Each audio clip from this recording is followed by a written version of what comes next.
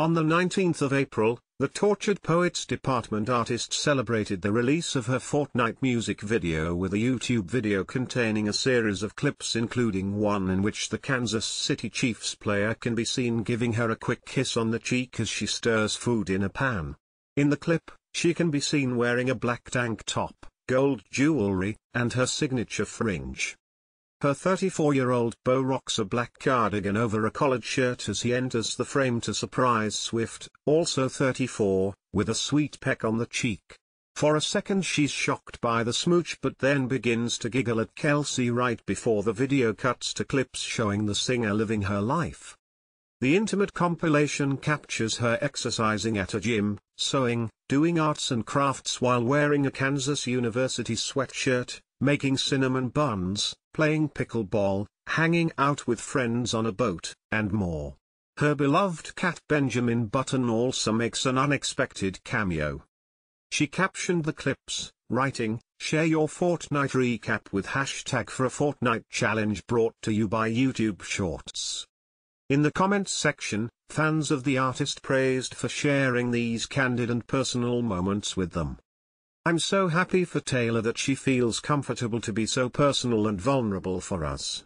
That's so great for her," one person wrote, while another added, "Taylor and Travis have the best chemistry. Taylor, we are all so happy for you."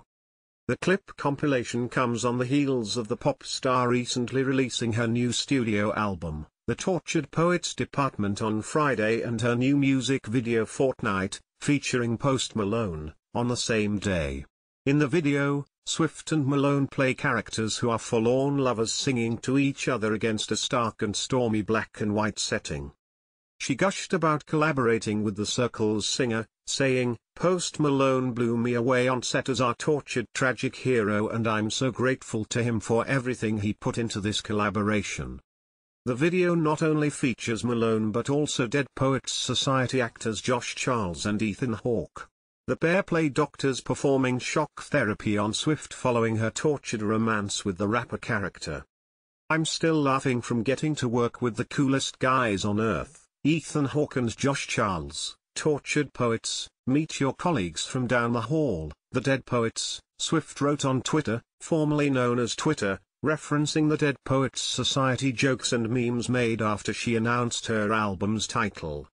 The entire Tortured Poets Department album, as well as a double album called The Anthology, was released at midnight on Friday to the delight of fans everywhere, with fans taking to social media to pore over the pop star's lyrics and search for Easter eggs.